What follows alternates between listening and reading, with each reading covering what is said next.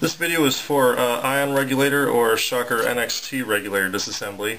It's something you're going to have to do pretty often, at least if you shoot your gun a lot. I suggest every couple cases or every couple weeks or so, but it doesn't hurt to do it more often than you need to. With an ion reg, the first step is to remove this black rubber cover from the reg.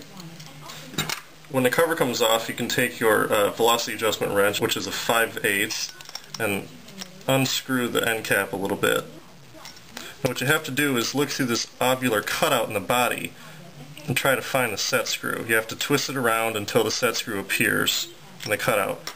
When it does, take a 3/32" Allen wrench and remove the set screw. The set screw has to come out before you can disassemble the reg.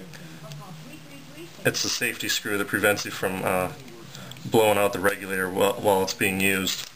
With a shocker NXT reg, instead of removing the black rubber cover, you're going to have to remove this small rubber cover from the bottom of the regulator. This covers up the set screw hole to prevent any dirt from getting in there. But that's the only difference between the regulators.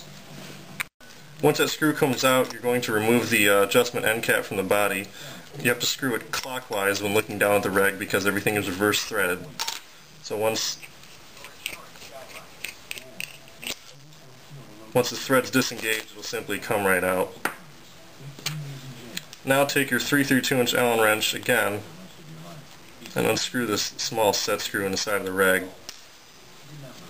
Now, the next step is to remove this brass disc down on the inside. It's called the spring platform. For that you need to use a 9/16" deep well socket.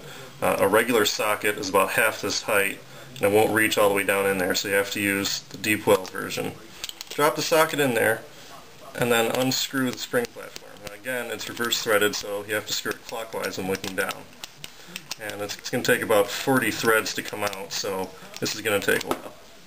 Once the threads disengage on the spring platform, you'll feel it, a slight click, and you'll know it's all ready. Now it's about done, ready to come out. You can tip it upside down and tip the regulator upright, everything will come out. This disc is what you were unscrewing. It's called the spring platform, and this is the piston spring. If you're using a shocker reg, you'll also come out with this, which is a small plastic disc that's used to increase the pressure. It's not used on an ion reg, it's not used on an epiphany reg either, just a shocker reg. Now at this point, the piston will still be inside the reg body, so you need to take an Allen wrench or something, stick it down the top to get the piston out. Just gently drop it out, it will come right out. At this point, you're going to need to clean off all the grease from the piston. It's old and dirty. It's got 2 O-rings. And the other part you have to clean is the bottom of this adjustment end cap. It seals against the small urethane disc, which is located on the piston, which you have to make sure is not scratched or dirty. That's all ready to go. Now, before you reassemble anything, you're going to take a little bit of shocker lube or Dow 33, sleek, whatever.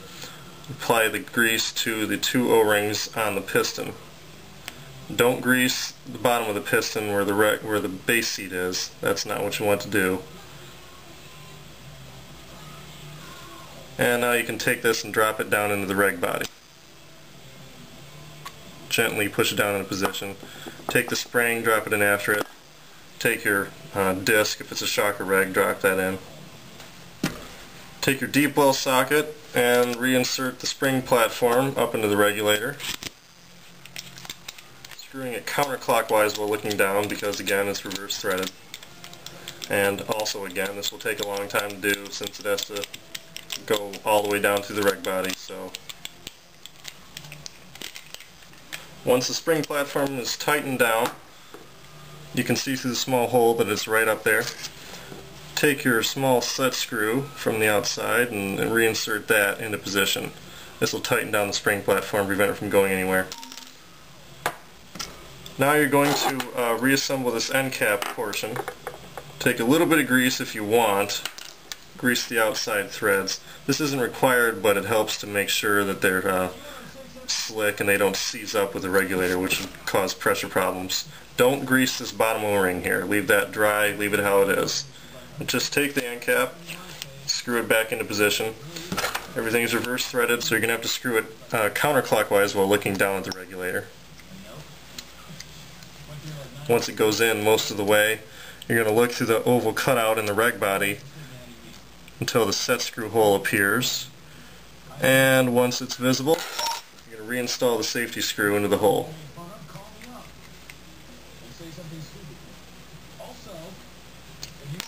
Once that's tight, the regulator is basically all finished and ready to go, except at this point the velocity will be pretty high since the pressure output's pretty high, so you can continue screwing this in until it hits the bottom, then you can back it out a little bit. At this point it'll be at about 100 psi, maybe 50, somewhere in between there. You can put it on your gun and air it up and increase the pressure from there.